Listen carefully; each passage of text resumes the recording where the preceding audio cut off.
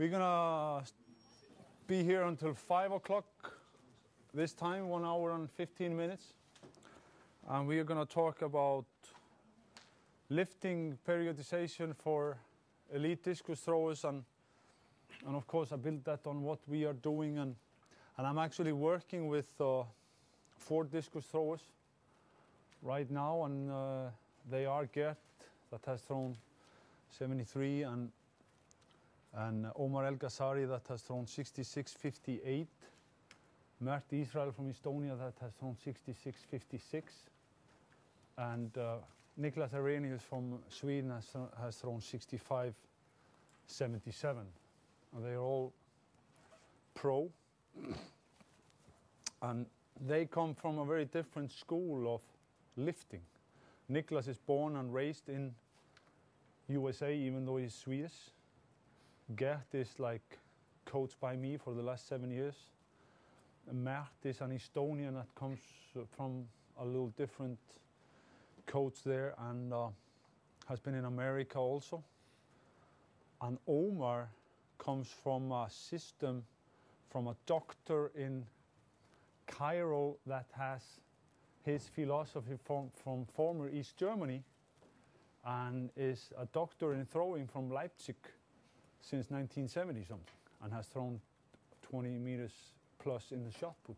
So very different schools, and also then different programs, because I cannot, when these guys come to me, I'm this kind of coach that takes over people that are 20 to 22 years of age, have had some talents before, and are on the borderline to even quit or go full time.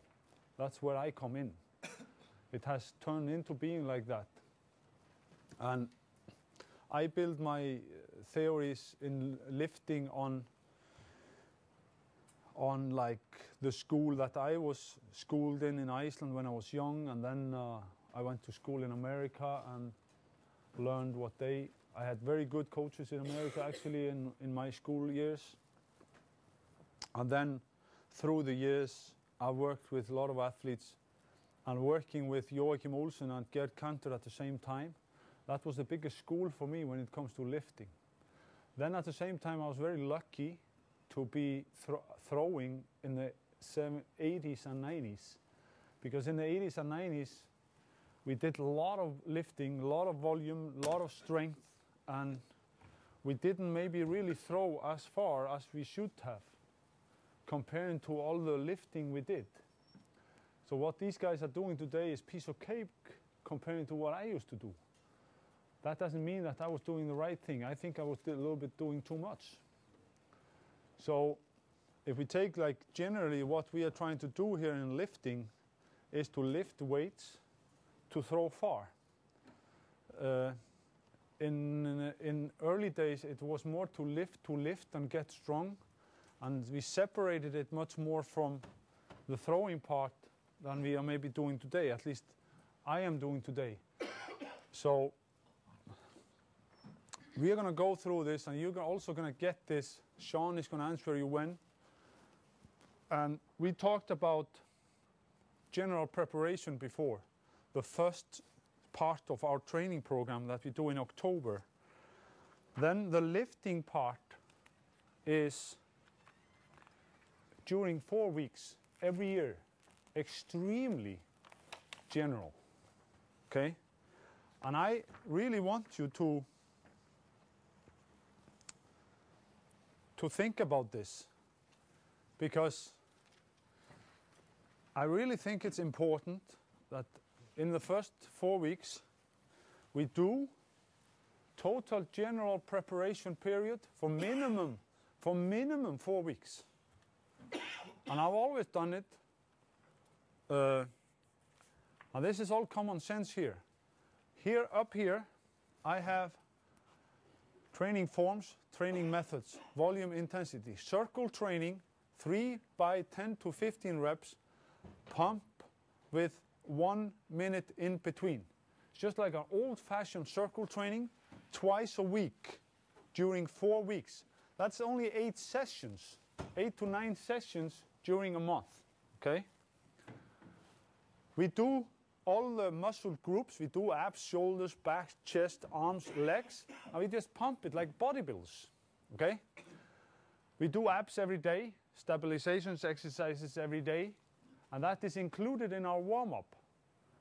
We do 40-minute warm-up. We also do that here, and we do all kinds of exercises that stabilize the body, and then we do circle training. The training methods are 3 sets, 10 to 15 reps, rest 30 seconds in between to 1 minute. Tempo is slow. You just kind of go through this in an easy way. The goal is general fitness, injury prevention, and it's made in the general preparation period. That is in October, you know? All this stuff is very, very simple. If we go over here, and you're going to get this handout, you see all this stuff here? Here you see the legs. We do leg curl, we do leg extension, we do calf raises, we do stiff leg deadlift, and we do adduction. Leg curl is a regular leg curling motion on a bench. Leg extension is the leg extension like this. Calf raises is just calf raises.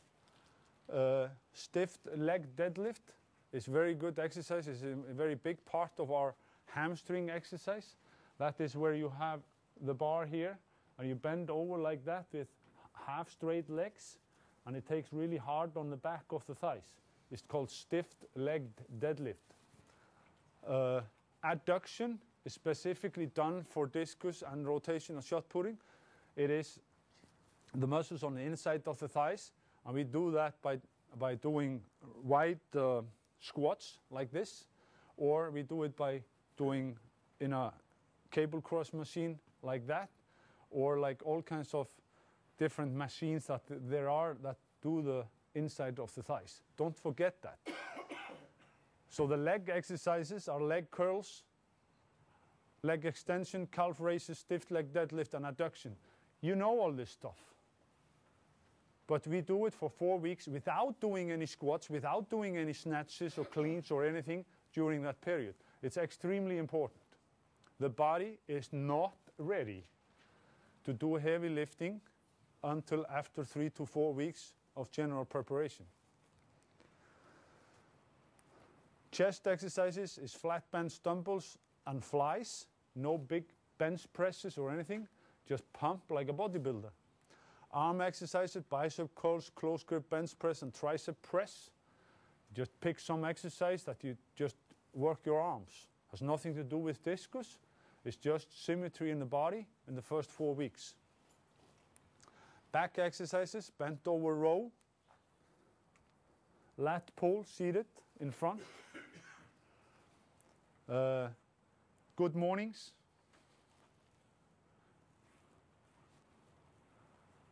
Hyperextensions, laying, and kickbacks. That's where we lay on a hyperextension bench and kick the legs backwards, okay? This is for the lower back, down to the hamstrings.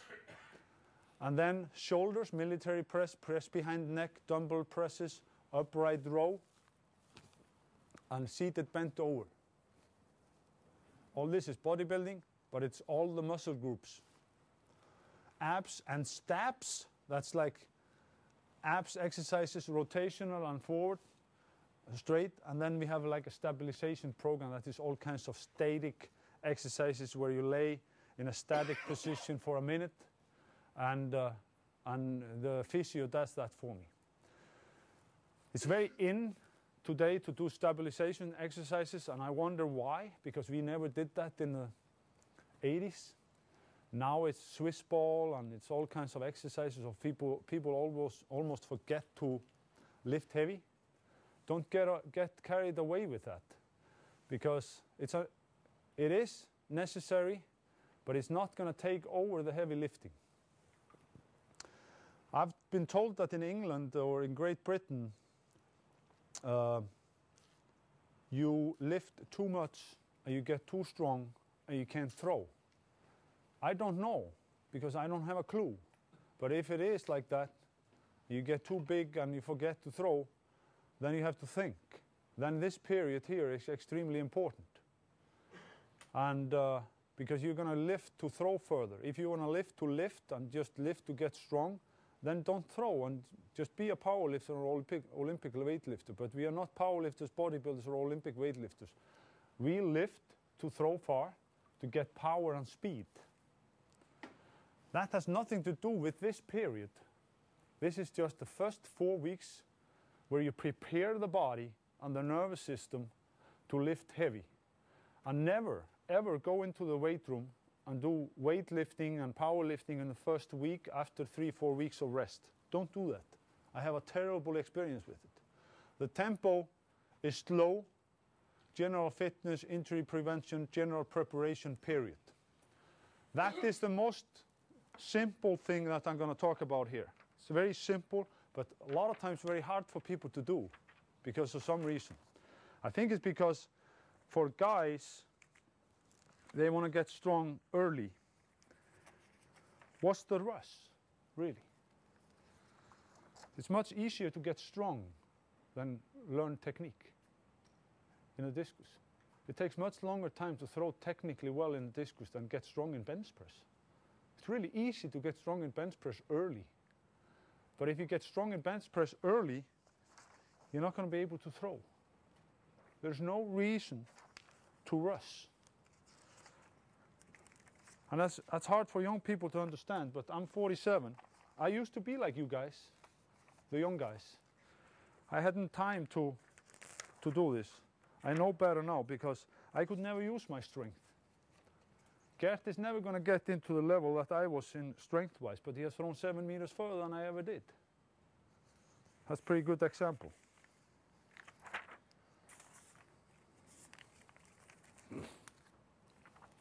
Olympic weightlifting. It was pretty interesting that Don Babbitt said that Rhys Hoffa is the best shot putter in the world and he doesn't do Olympic weightlifting.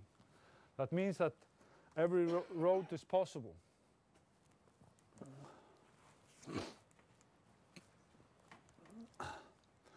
Olympic weightlifting is, the competition Olympic weightlifting is clean and jerk and snatch. What we use in Gert Kanter's program and in my programs is those exercises.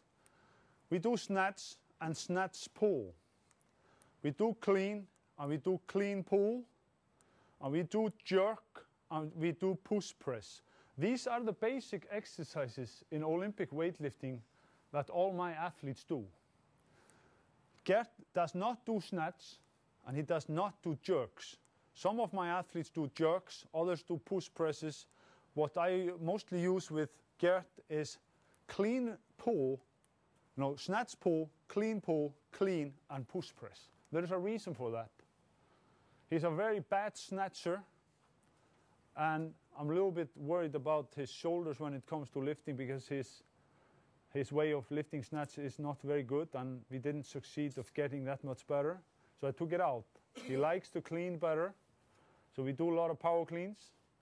And then he was not a very good guy when we started to do jerks. So we started doing push press, and that worked much better. That's just it. Why? Because if we take what I call muscle lab training that comes from some scientist called Bosco, he says, if you want to get explosive and fast, work 1 to 4 sets, 1 to 4 reps, between 75 to 90% of max. 1 to 4 sets, 1 to 4 reps, between 75 to 90% of mass, approximately somewhere there. We try to keep Olympic weightlifting within that range. Okay? That means that we are always moving the bar fast. Okay? Then I regulate the volume and intensity. So the tempo here is fast or even max, sub-maximal during maintenance periods, and maximum during camp periods. Intensity stays between 75 and 100%, but the only time we go up to 100% is the training camps in South Africa and San Diego. In January and in May. The only time we go up to 100% of max. That can be a three rep max, or a 1 rep max, or a 2 rep max. So that's the only time. During the season, as I talked to you about earlier, we stay around 82 to 92% of max. Okay? Rest is minimum 4 to 6 minutes. And the same Bosco scientist has said we have to rest minimum 6 minutes to be able to get the speed as good as possible. I don't know about that, but we are staying within 4 to 6 minutes. So when you are doing Olympic weightlifting, it's not like the general preparation period where you're actually supposed to sweat pretty much, go from one exercise to another, have 1 minute or even 30 seconds in between. Here you do 3 repetitions, you sit down and you rest, walk around for 4 to 6 minutes, and then you do another set. That means that the speed on the bar is always maximum. And that's what Olympic weightlifting is all around. We are trying to get as much speed on the bar all year around, so we get some speed work in the weight room from our power lifting that we get from squats, deadlifts, and bench press and stuff like that. The goal of this, Olympic weightlifting is strength, explosiveness, and speed. It's made all year around, except in general preparation, that is in October. We do no Olympic weightlifting, and only pulls in hypertrophy period.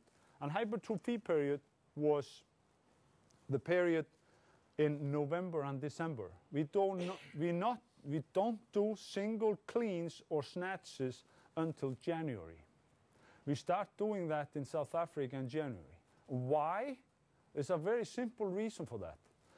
I'm sparing the body. Cleans and snatches are extremely hard on the body, as Don Babbitt said here earlier.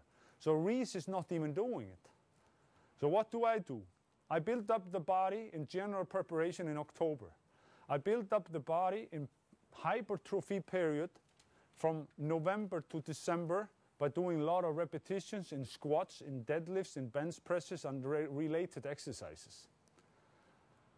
Like a lot of volume. During that period, we only do pulls. Okay? That means that periodization is like that in October, 0. We don't do anything.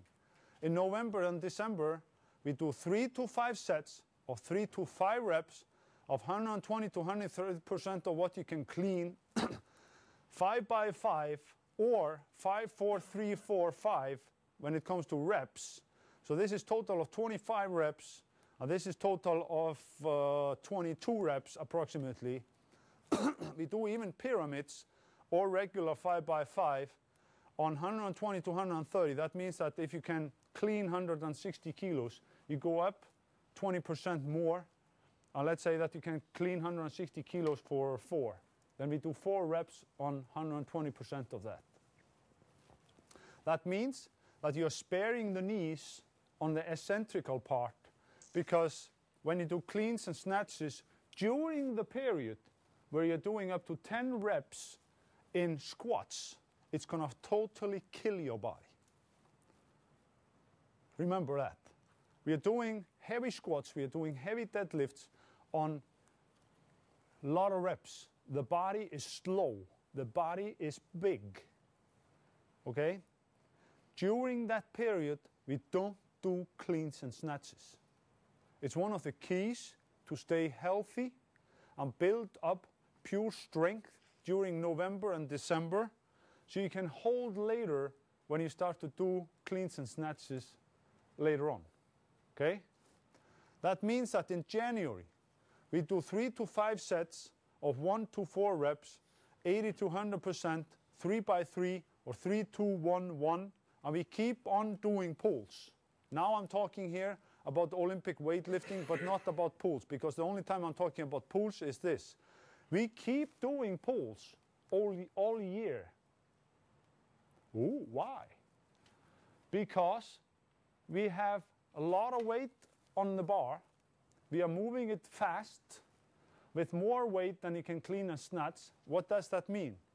You're only using fast muscle fibers. on very heavy weight without catching it.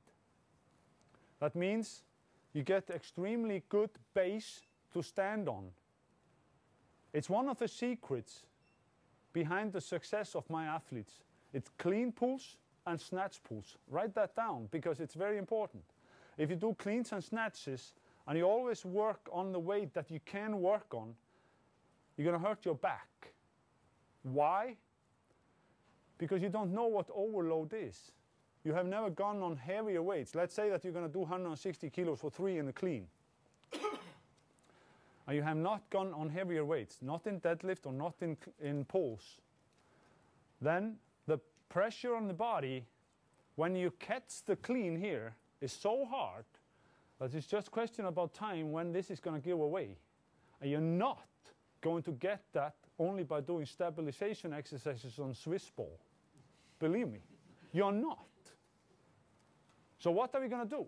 We can do pulls on 20% more, even 10% on youngsters that are started to lift around maybe 17, 18 years of age.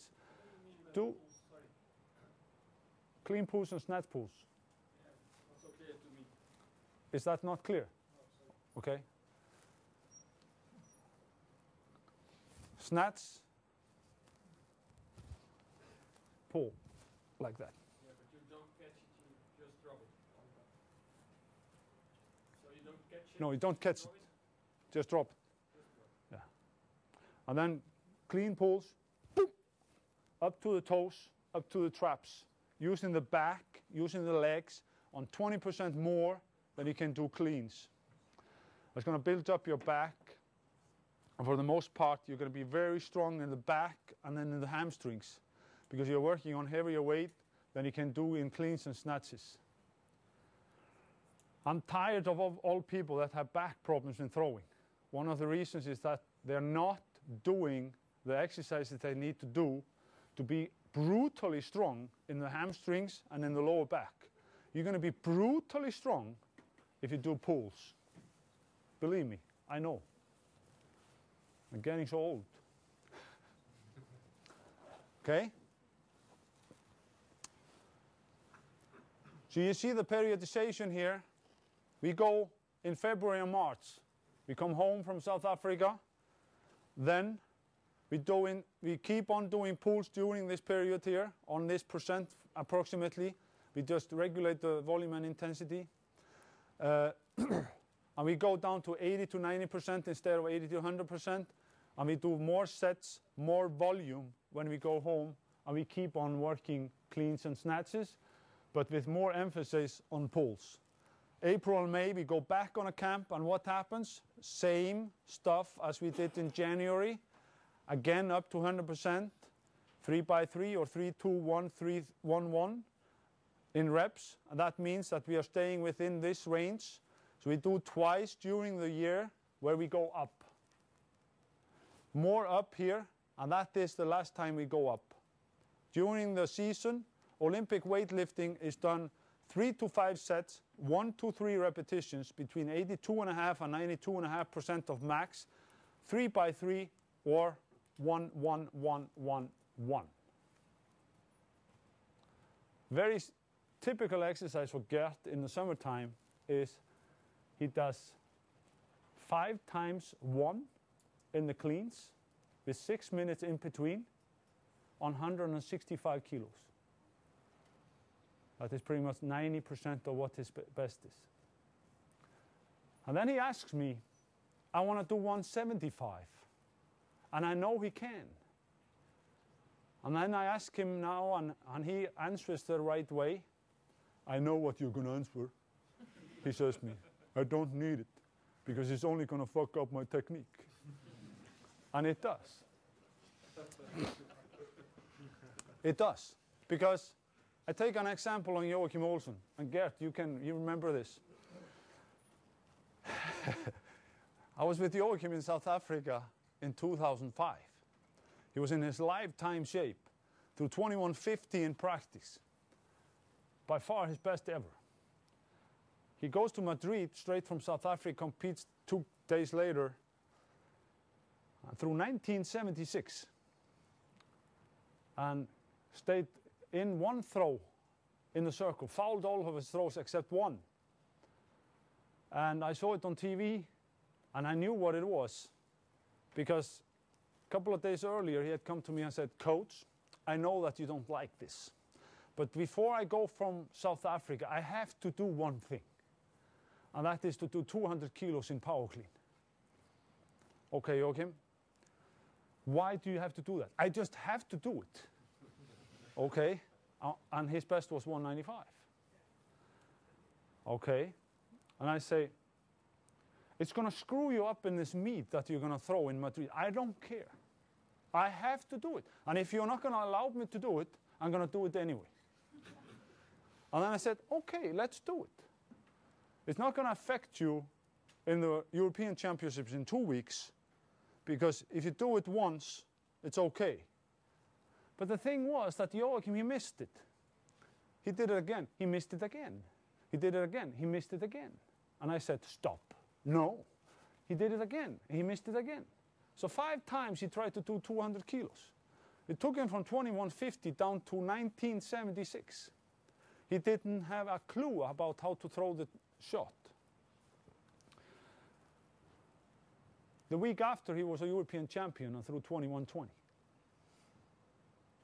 That's a typical example why I say no when it comes to lifting extremely heavy right before many times. It's okay if you do one or couple of sets, but if you do many sets, it's going to smash your technique, the fine tune. Now that's the reason Olympic weightlifting is not that it's going to screw you muscly up. It's more the other heavy lifts. Olympic weightlifting is neuromuscular. So you can say, why can't I just lift 100% all the time? You can actually do that. I had a long discussion with Adam Nelson about this, and he said, when I was young, I used to just get crazy in the weight room and stuff like that, and I can out-squat anybody and this kind of stuff. And but now, I'm actually not doing that anymore, even though I can, and I'm a much better shot putter. So what's the difference, I ask? And he says, the difference is that I'm not a weightlifter or a powerlifter, I'm a shot putter. And I can out-squat anybody. I can do 650 pounds in squats when I want to, you know? That's 300 kilos. And he has actually done that for many reps, you know? But I don't need to because I can't use it. And I can actually not use it at all if I do it too close to competitions. And that's the reason for that we do in Olympic weightlifting, I don't take any chances with my athletes. I want a long time after they max out in the middle of May until they throw their maximum when it comes to being a discus thrower at maximum level. They can throw 70 meters in San Diego early because of good conditions in America and because they are brutally strong. They are throwing on brutality, but not on finesse. But during the competition period, and Gert usually has 27 to 30 competitions, actually competes a lot. That means that he cannot be in the weight room all the time like we are in the spring. He cannot train as much, so he's a much better discus thrower at the end of August than he is in May. Even though he's a little smaller, he's faster, he's more explosive. After work on sub-maximal percent on Olympic lifting from middle of May until middle of August, he peaks every single time physically on that program. And that's actually the truth. It's nothing that I say just to feel good about myself. It's actually the truth from his behalf also. So when it comes to Olympic weightlifting, remember, do no Olympic weightlifting the first 4 weeks. Do a lot of pulls related to cleans and snatches, and a lot of presses instead of push presses in November and December. Use cleans and snatches in periods when you go on camps, when you want to blast it up and get the intensity up. Then it's really fun to do cleans and snatches. When you come home in February and March, go more back to pulls. Keep on working, because you cannot psych yourself up at the same time as you do in camps at home. It's hard. If you have done PRs in in camps. It's very hard to do when you come home. So rather do more pulls when you get home again in February and March.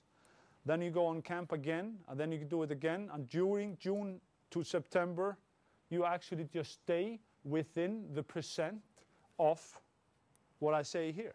And I calculate that out for every single set. It works.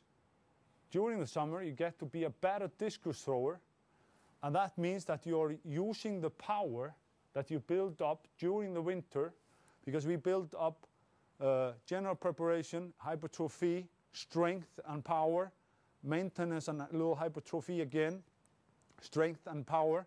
And here we are brutally strong. And then we try between 8 to 12 weeks it takes to throw the furthest as during the summer by doing 3 to 5 sets on 1 to 3 reps on Olympic weightlifting on 82 to 92% of max. Then I'm saying, if somebody mentally needs to go in and do a PR in the snatch in the middle of the summer, I'm not going to say no if it happens to be once or twice. But if it's going to be 5 or 6 sets, a couple of days before a meet, I'm absolutely going to say no. Joachim is a little bit like American way of doing it, and that is more brutal than the European way. We are more like finesse. The Americans are more strength related. And I'm not saying anything bad about that. It's just a different approach. I'm somewhere in between because I'm a European that is actually went to school in America. So I try to land somewhere in between. Any questions about this? Can you say the warm-up before those sets, or is it straight into the... No, the warm-up is the same here. We warm up like we always throw in the morning, and then we warm up 40 minutes.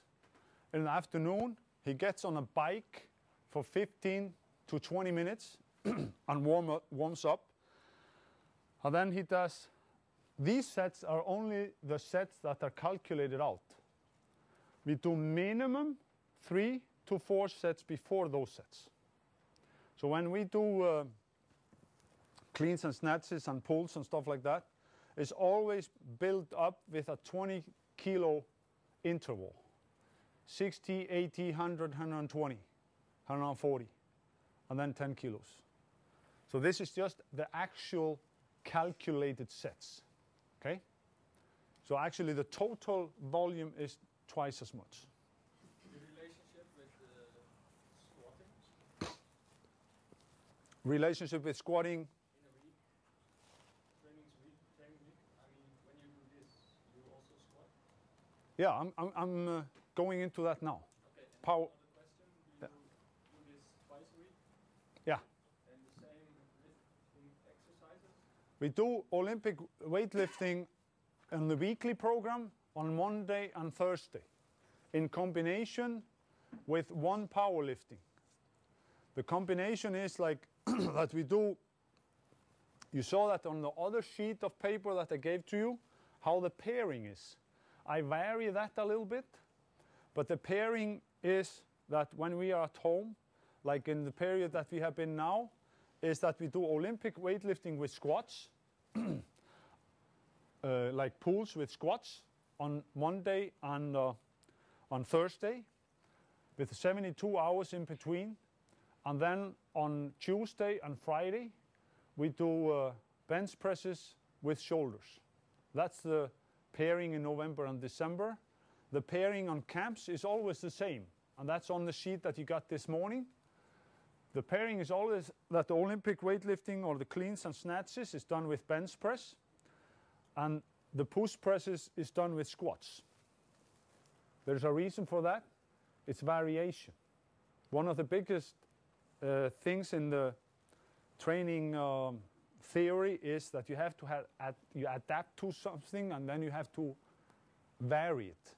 So when we go on camps, I vary the pairing of the exercises, because we are lifting 4 times a week when we are at home, and then we are lifting every day on the 3-1 cycle on the camps.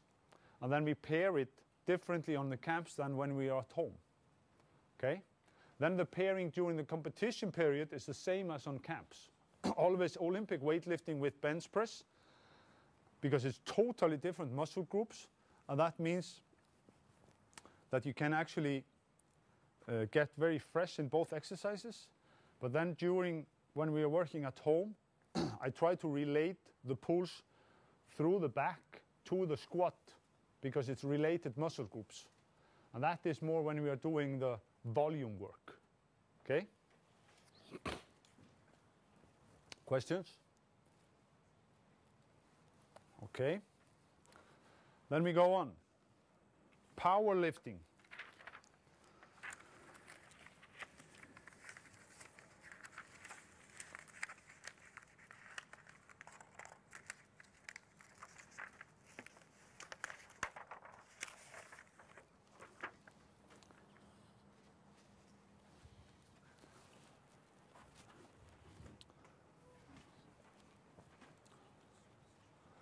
Powerlifting is squats, bench press, and deadlift. With the squats, we do front squats. With the bench press, we do incline bench press. With the deadlift, we do sumo deadlift or snatch deadlift. I built this on experience. Excuse me. Why aren't we doing one-leg squats? Why aren't all throwers, like javelin throwers, just doing one-leg squats? Why are we doing two-leg squats? Yeah, in the delivery phase, but we are also doing a lot of one leg. In the start, we are on one leg when we come here. We're on one leg when we land here, and then the left leg. Javelin throwers are on one leg very much. It's only tradition that says that we are doing two-leg squats. So new generation of coaches do one-leg squats, much more than you have been doing in the past. I'm in between. I'm doing a lot of traditional two-leg squats because it has worked. Okay? And I happen to have athletes that really like it. But I'm actually very much into trying to break the ice for new generation of coaches and look much more into half squats with overload, because you actually recruit much more your motor units in the muscles if you do one-leg squats and half squats. But my athletes have tried it and they hate it. So what can I do? Mental approach. So there we go away really from theoretical point of view to a mental point of view. And it's important. And then I am actually very important. I work with the athletes that I work with because they are between 21 and 31 years of age. They are no youngsters. They come to me when they are on the doorstep to take the step to being elite athletes or make a career doing something else. That's where I come in. Then they have some kind of belief in what works for them. And I work, as I have a degree in psychology, I work extremely much from what they believe in. Then because I'm a pretty theoretical guy at the same time as I have a lot of experience, because I happen to live at the right time to be a young discus thrower, I think. I was very lucky to be up in the 80s when those guys were really good. And I learned a lot from them, and then I'm pretty good on common sense. Then I can put together a mixture that works theoretically in relation to what the athlete believes in. It's very important. And because of that, Gerd Kanter, he believes in front squats and back squats because we have been very, very successful with it. We don't do any half squats and we don't do any one-leg squats. It's against my theoretical point of view, but the theoretical point of view is only the 1/3 of the whole system. It's also common sense and experience. My experience with squats is that throwers they like to do squats for the most part. They like to be big in the legs and they like to feel the tone in the legs, at least guys. let them feel like that. But if it gets out of hand and it gets too big, it's not to any use. So we are not trying to get as big as possible. We are just trying to get as powerful as possible. And by doing that, you can do that with jumping, we can do it with plyometrics, we can do it with one-leg squats, half squats on 135, or on eccentric squats early in the program. And I've done all this stuff. But for what I'm working mostly with now is back squats and front squats. Like I said before, we are doing that in November and December in relation to pulls. And then on camps, we are doing squats in relation to push presses. Okay, always. And then the training methods are, we never do more than 5 sets. We are mostly working 4 to 5 sets, except during competition. And reps are 1 to 10, depending on when we are doing it. We try to do as fast and even max tempo, even though it's very heavy weights, and we are trying to do our best to move the bar as fast as possible. And even though it's going pretty slow because we have 250 kilos on the bar, you are actually moving it as fast as you can. That means that you're using the fast fibers. Very seldom, and only once a year, we go up to 100%. And we never take a single repetition on 100% in bench press, deadlift, or squats. We always do a maximum of 3 because of injury prevention. So we actually never max out in a single repetition. How can I calculate the max then? Just take 92.5% because 92.5% is approximately what is 3 reps. Okay? The rest here, when it comes to the powerlifting, is 2 to 6 minutes in between sets. And the newest theory about hypertrophy, like the November-December training, is even only 1 minute rest if you want to get big. We are not very much in getting big because we are big enough right now. And the goal this year is not to get bigger. Being 125 to 128 kilos, because he got a little bit bigger last year, keep that weight for 12 more months. Then he's going to be handling that weight much better in the circle. He got bigger last year, almost too big. If he gets 12 more months on the same size and the same strength, what's going to happen? It's like if Fred Schumacher comes to you, knocks on the door and says, "You want to try my car?" And you're driving like an old Fiat. And he comes with his Formula 1 car, his Ferrari. And he asks you, "What's your name?" You. Sam. Huh? Sam. Yeah, he comes to Sam's door, knocks on and you get totally shocked, man. I'm going to be able to drive a Ferrari. And you're driving like a Fiat 127 that you got borrowed from your grandmother. With 127 horsepower. And then Schumacher comes to your house, invites you to his Ferrari, and you go out and drive. How are you going to do? You're going to do well? No. Why? No. You can't handle the power. You cannot handle the power. So what's the difference between that and if you would just put a lot of horsepower in your body? How are you going to handle that power if you just keep on putting more power in the body? Gert got much more power in the body last year because he was healthy all year. In 2005, he was not. No, in 2006, he was not totally healthy. A little problem in the back. So he was a little bit smaller than I wanted him to be. And we could not do exactly like we wanted to do in the lifting part.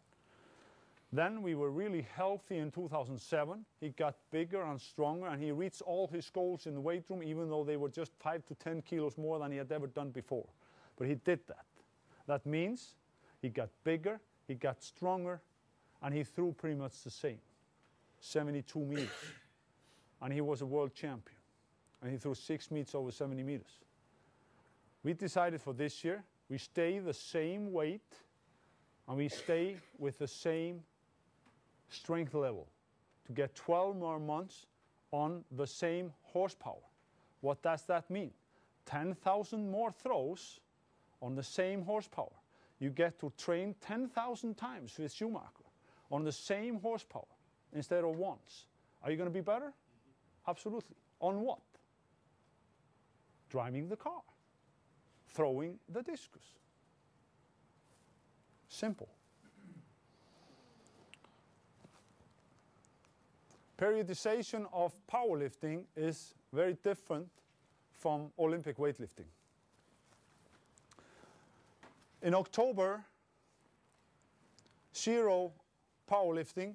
November and December, 5 sets, 4 to 10 reps, 65 to 90% of max within this range. This is a pyramid. 10, 9, 8, 7, 6. A lot of reps. How much is this? 40 reps totally.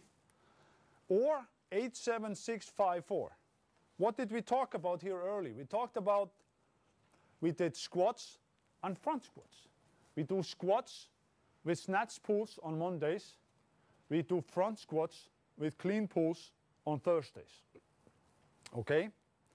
Then on Tuesdays and Fridays, we do bench press with shoulder presses on those days. That means that those 8, 7, 5s here are done on Thursdays and these are done on Mondays. That's the only difference. Still, a lot of repetitions. And you see, we go up to 10 repetitions. We never go more than 5 repetitions in Olympic weightlifting. Because if we do, the bar is way too slow. But what is this period here? November, December, hypertrophy period. That means that the bar doesn't have to go very fast in powerlifting. You just have to do the work. And then people say, is this old-fashioned? Yes, it is. But why do we do this? Why in the hell are we doing 10 repetitions in squats when we only need to do 1? Because if we do 1, we have the speed and power, right? If we do 10, we go much slower. If we work within this percent. Why are we doing this? It's one of the secrets. And if I tell it to everybody, it's not a secret anymore. Why are we doing it? It's like putting the money in the bank and getting it out with interest rate later on. If you don't put any money in the bank, you have nothing to take out. It's super compensation curve. Okay? You train hard, you go down, you rest, you regulate the volume and intensity, and you perform. That's just theory. And we are doing that here. Then if we are doing it in the right order, I don't care, it works for us. Some people do it in another order. I do it in this order because it keeps us out of injuries. Gerd Kantor has had 1 injury in 7 years. That is the success story. 1 injury in 7 years. I'm extremely proud of that. Because usually when my athletes injure themselves, I feel awful. Because it's my responsibility. I've done something wrong. Maybe they're unlucky and they step on some curve or something and twist their ankle. That's maybe unluck. But 90% of the time, they are doing something wrong at the wrong time. And we coaches, we are too bad on taking the responsibility for that. I take full responsibility for that when my people do bad and when my people hurt themselves. It's my responsibility for 90% of the time. Gerd Kantor is an awful javelin thrower and he's an awful hammer thrower. He throws 30 meters in hammer and 40 meters in javelin. He cannot do anything but throw discus. That means that he is extremely specifically trained for throwing discus. He used to be a decent basketball player. He can't do anything. He can't high jump. He jumps 5 meters in long jump. I mean, I can jump 6. I'm not talking bad about him. It's just a fact.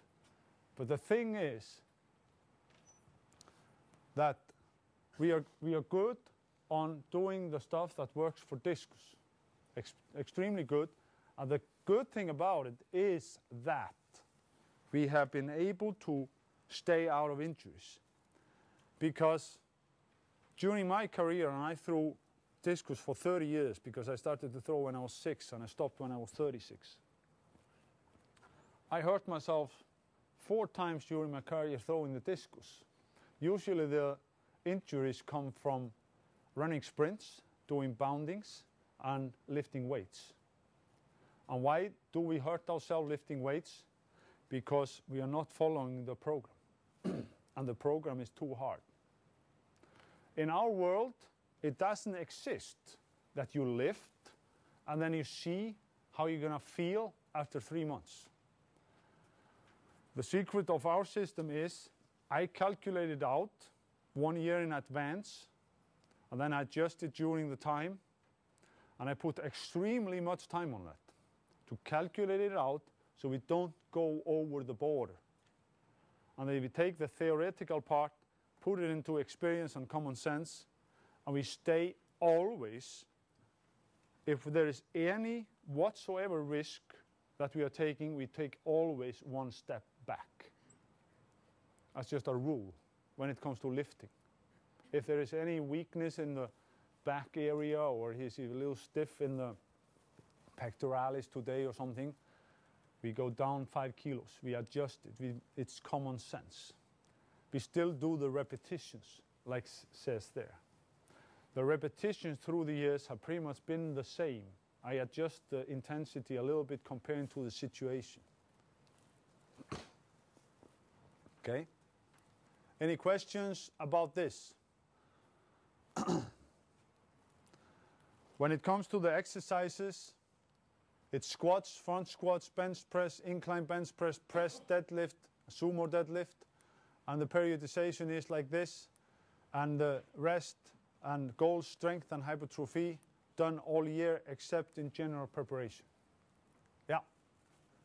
We need a pause, 2 minutes. Any questions? When do you do the deadlift? 'Cause you didn't mention that. The deadlift is in here, but we have,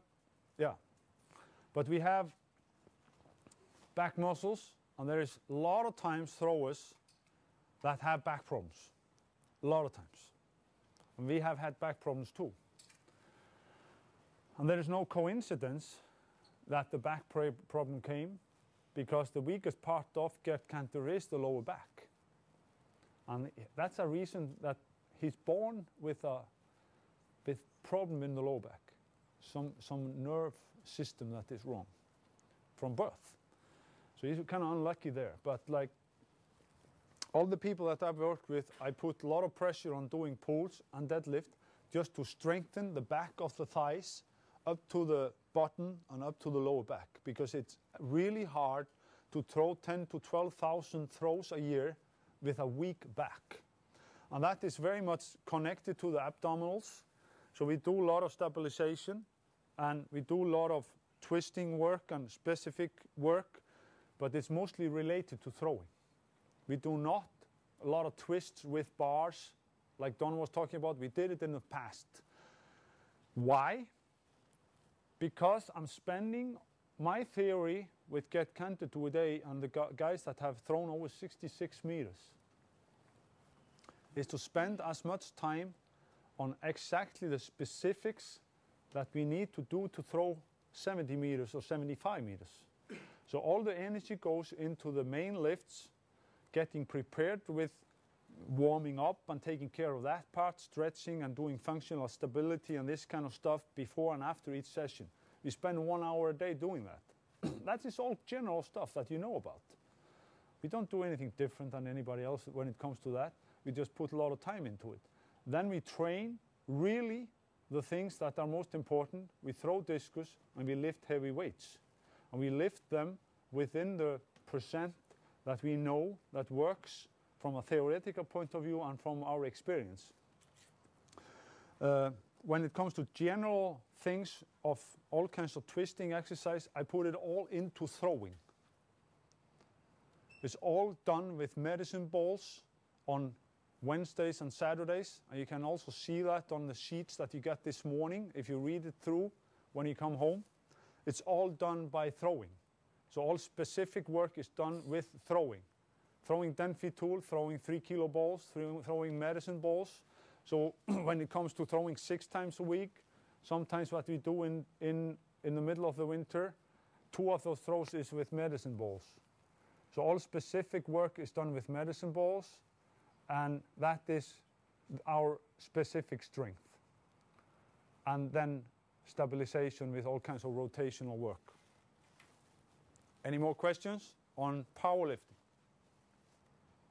Yeah. Well, on what you were just saying, you mentioned one-leg squats. Do you use things like kettlebells or dumbbells to do the unstable type movements? More aimed at growing. Can you repeat it? Like, you know the kettlebells, like Yeah. the metal weights with the handles. Yeah. Do you use them? No. Or dumbbells and No. growing? No. I'm not very much into alternatives. I think people have gotten away from what is important. I think it's too much when people start to do bench press laying on a Swiss ball with the legs on a medicine ball. People are doing this, and it's fine when it comes to stabilization. Do stabilization for 20 minutes a day, that's fine. We used to fight and we got the stabilization like that in the early days. Now people are sitting in front of the computer and then they use the rest of the time SMSing to people. And we are just not as active as before, and because of that, stabilization has come in as a big part. But if you're doing a chest exercise, do regular bench press, dumbbell presses and stuff like that without laying on the Swiss ball. Because the Swiss ball is good, but it's not going to come instead of the bench press, and absolutely not instead of the squats. I call it performance strength, and then I call the other stuff general strength. Don't get away with just because it's new, and it's actually good because the machines are getting out of the gyms, and the Swiss ball is coming instead, and all kinds of good stabilization exercise. I really like it, but it's not going to come instead of squats and bench press. It's not. Never. Okay? When you say medicine balls, does that include D-balls? D-balls? Yeah. What's that? What do you mean? Where you have a medicine ball that's got a handle on it. Yeah, yeah. We do that all the time. We call it Powerball. We throw the Powerball discus-wise, and we throw the Powerball with different exercises. And then we throw in November and December general medicine ball exercises. Even shot-related, javelin-related. Then when it comes to throwing, I'm always trying to get as much throws in as possible. So all the specific strength is done by throwing. And that is just to understand that I'm trying to get as much throwing in the body as possible. Because I believe the more you throw, the faster and better discus thrower you're going to be. So I'm kind of squeezing in as much throwing as possible on medicine balls in November and December. So they are actually throwing 6 times a week in November and December, but 2 of those sessions are with medicine balls. It's just the way we do it. I never get too much away from the event. We take what I've talked about. We take stabilization and abs and this kind of stuff that we always do every day in the warm-up. We do Olympic weightlifting, that is snatch, cleans, and pulls and push presses and jerks. And then we do squats, deadlifts, and bench presses, and incline bench presses, sumo deadlifts, and front squats. That is the main exercise. Actually 6 exercises that are the most important exercise. It's the cleans, snatches, push presses, and it's the squats, front squats, and deadlifts. That's the basic throwing exercises, and that's nothing new. A lot of people are not doing deadlifts. Do deadlifts. Like when we do deadlifts, we do maybe 3 sets of clean pulls. Because clean pulls, you're holding the same way as you do in deadlift. You just turn around the one arm like that when you do deadlifts. So let's say we take a typical throwing, lifting session for Gert with a deadlift. Then we do pulls. He starts on 100 kilos and just does warm-ups. And his first set on the clean pulls is he's going to do 5 sets or 3 sets of clean pulls. And the first is 160 kilos for 5. 170 kilos for 5, 180 kilos for 5. Then he does 2 sets of deadlift, right, and just does that on 200 kilos and 210 kilos. Then we do 5 sets of clean pulls and deadlifts together. We get overload on the back. So when we start to clean in January, 160 in cleans is very easy on the back. Okay? It's an overload principle, and we know that from the training theory books. Small exercises. These are the small exercises we do. I'm going to start with the legs. We do stiff leg deadlift for the back of the exercise. We do calf raises, adduction, leg extension, and leg curl. We do this twice a week, all year around. Has nothing specifically to do with explosion or anything, and because of that, it can be done in a lazy way. It can. It's fine. I usually put on Mondays, I put in, the program is like this. Snatch pulls, 5 sets. Let's say we are now in, just like now on Monday, he's going to do snatch pulls, 5 sets, 5 reps on 160 to 170 kilos. Then he's going to do back squats, between 5 and 10 reps, 5 sets on around 180 to 220 kilos. Then he's done with his 1 Olympic lift and 1 power lift. Then he does calf raises and stiff leg deadlift. 2 of those exercises for the legs, you know? Then if we go down to Thursday, same muscle groups. We do clean pulls instead of snatch pulls. We do front squats instead of back squats. And we do adduction and leg curl. Okay? Very simple. 1 exercise Olympic lifting, 1 exercise powerlifting, 2 exercises what I call small exercises that are auxiliary exercises for symmetry in the body. That is actually bodybuilding. It's not too much neuromuscular exercise. They are not explosive. They are just to keep symmetry in the body. We do it every single week, pretty much all year around, except we take it down to 1 exercise during the competition season. Okay? Back, like I said before, we do hyperextensions, good mornings, kicks, backs, bent over row, and lat pull. And that is the same thing. We put 1 exercise or 2 in on those days where we are working the back. And these are the exercises, and that's about it. Small exercises when it comes to chest are very few because we are doing bench press and we are doing incline bench. Then we do little flat bench dumbbells, and we do that in relation to the bench press. When we do bench press today, like on Tuesday, we are going to do bench press. Then he does 5 sets of 5 to 10 repetitions, like I've been talking about, and he's working right now on 160 to 170 kilos. He's going to be working there. Then he does bench press. Then he goes and does incline dumbbell presses. When he's done with incline dumbbell presses, he goes and does shoulders, military press, and maybe a dumbbell press. So it's the same thing there, 1 to 2 powerlifting exercises, plus 2 to 3 small exercises that are related to the shoulders. It's just a little bit more load, a little bit more stabilization on the shoulders and chest, and specificity and symmetry in the body. Shoulders are military press, incline dumbbell press, upright row, bent over laterals, and press behind the neck. And I try to have those exercises and vary them through the year so he's not always doing the same thing. But this is the lazy part of our program. Abs, no. Arms, very little emphasis on this.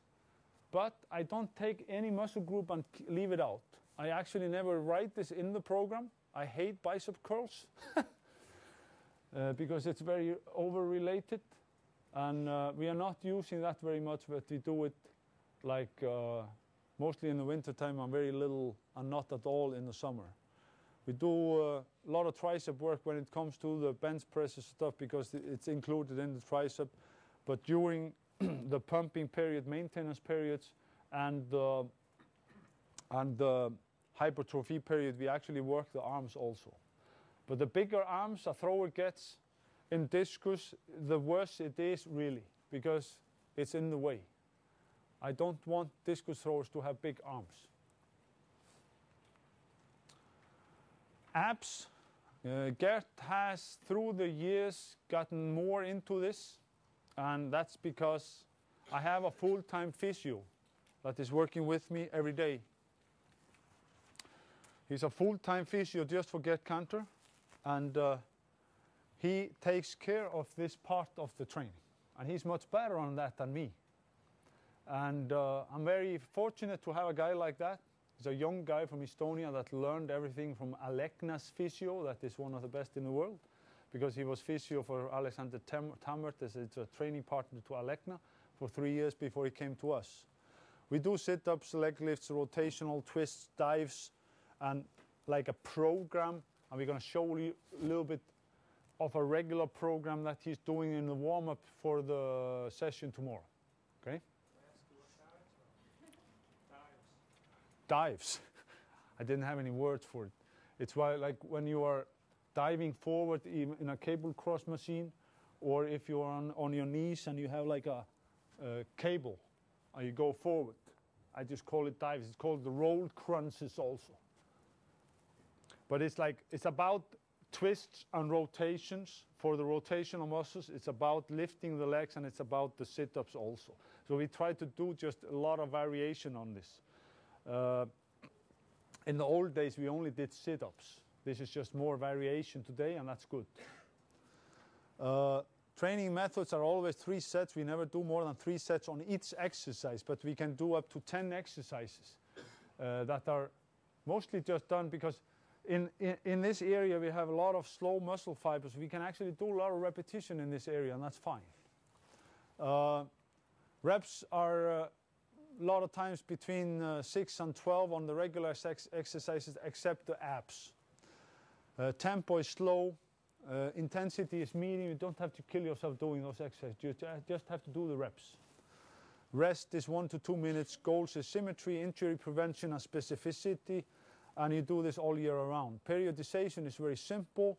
We do it all year, but we vary the repetitions a little bit. We do it mostly in October with a lot of reps, and then it goes down here. And during camps, we actually go a little bit heavier on those exercises, but you can see that we are never down to 1 or 3 reps here. Like when we do like dumbbell presses and stuff like that, we're always pumping. And we are doing that to keep the volume in the body. As I said before, you're going to get paid for that later if you keep certain volume in the body, because we're doing a lot of volume in hypertrophy period and in maintenance period. And then we lose the volume when we are on training camps because we are doing a lot of 1, 2, 3s. But by doing this on a sub-maximal intensity, we keep the volume in the body, and we are working with very big guys, and they have to have volume in the body. Otherwise, they lose feeling, and they lose believe in themselves. It's very different from jumpers and runners. Runners and jumpers, they don't understand this.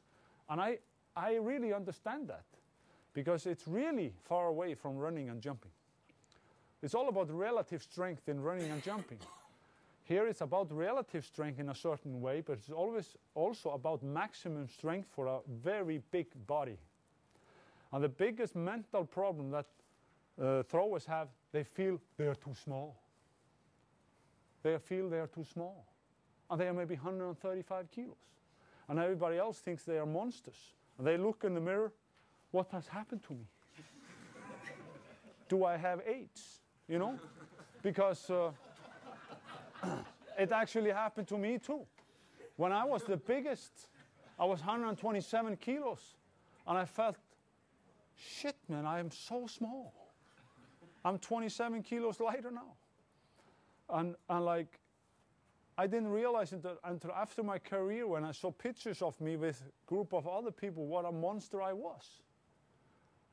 And this is actually a big mental problem for throwers. We always feel so small. And what are we going to do? We have to feel big. We have to have the tone in the muscles.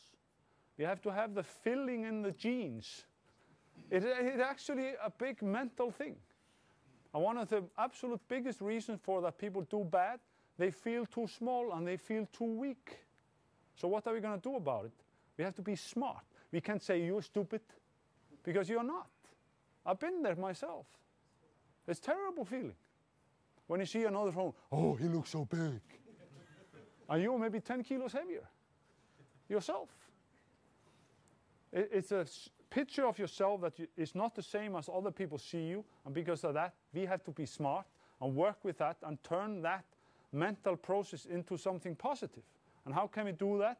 By being very smart on periodizing this part of the training and keeping the volume in that, even though we are taking the volume down for maybe 3 to 6 weeks in the powerlifting and in the Olympic weightlifting, and that is going to reduce the weight of the thrower in a positive way. They're going to throw much further because they are 2 or 3 kilos lighter. They are, because they are faster, relative strength. But we keep the volume in the body by cruising in the weight room on those exercises. We cruise. We go in the weight room twice a week and we cruise. We do the bodybuilding so it keeps the volume, it keeps the tone.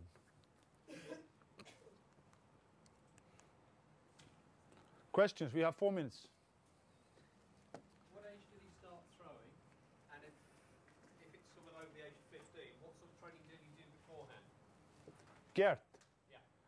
He didn't do any lifting, serious lifting, until he met me, really. What age? 21.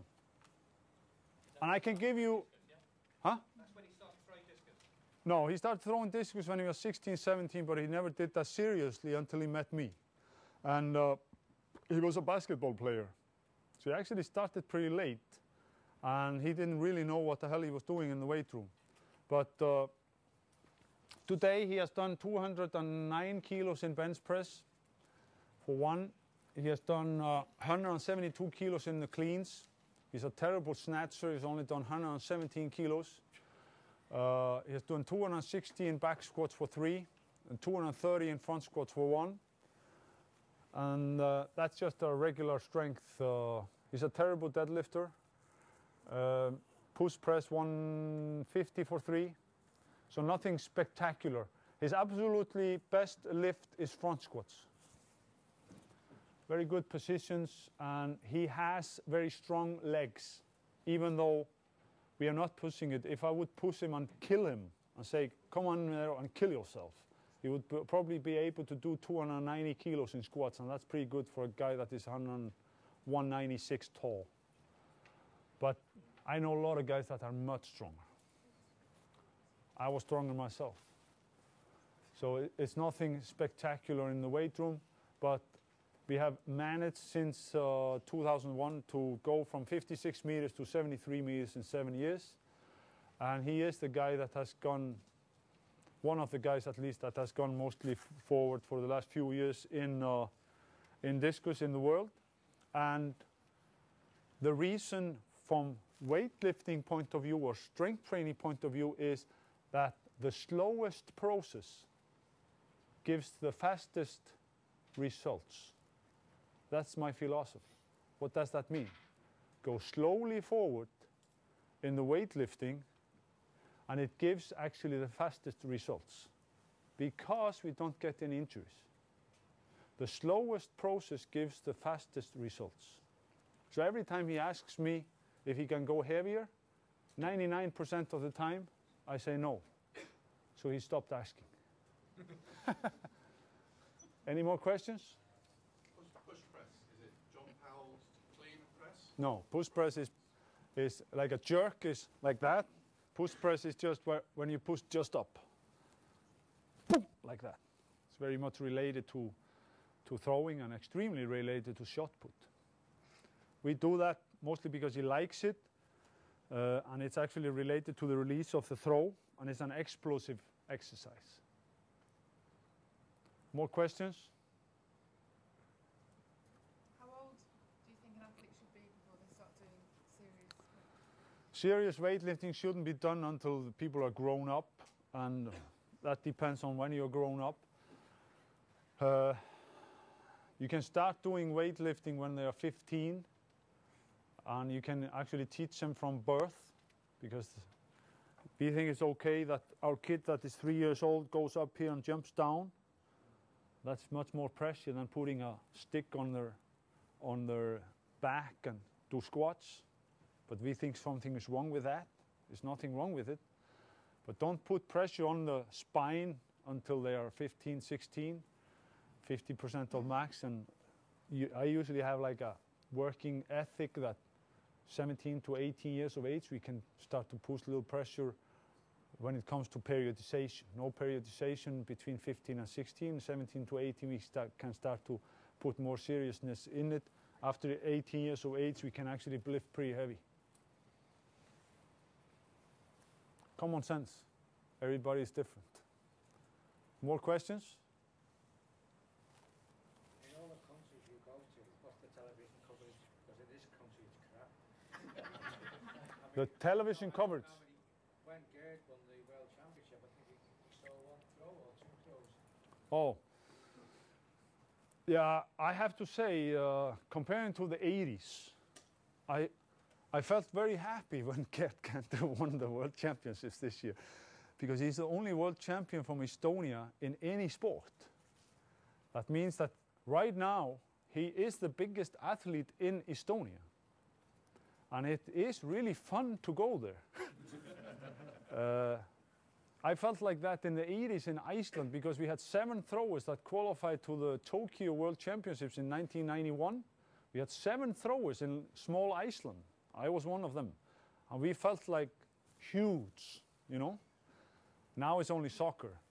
And too bad. But Estonia is actually a discus country. And it's because of Gerd Kanter, Alexander Tammert, Mert Israel, and Marcus Hunt, the world junior record holder and world junior champion. And because of that, discus is actually huge in Estonia right now, and it's really fun. And the coverage is great. But when it comes to other countries, Sweden is actually pretty good. I live in Sweden. Denmark is awful. It's only soccer. And I know it used to be good here, but I guess soccer has taken over like everywhere else. More? Okay. Then I thank for myself today, and I see you tomorrow, those that are going to stay. And there are more athletes coming in tomorrow. So thanks for this.